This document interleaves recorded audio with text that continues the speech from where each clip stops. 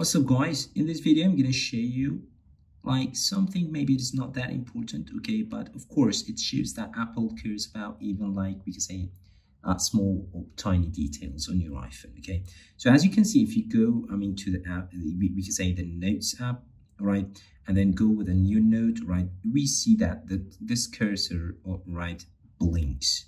Okay, so how we can stop this one? Right now, go to the setting, right, and then okay, accessibility, right, motion, and the last one says prefer non-blinking cursor.